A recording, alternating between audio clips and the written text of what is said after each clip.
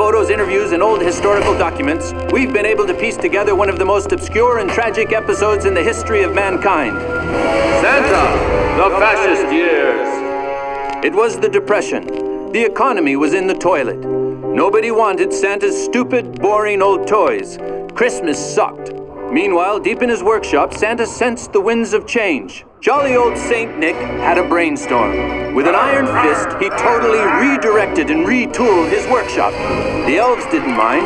Now they had a sense of purpose and fulfillment. For the first time, they took pride in their work at the North Pole. But this growth in toy production meant that Santa needed more raw materials. He needed to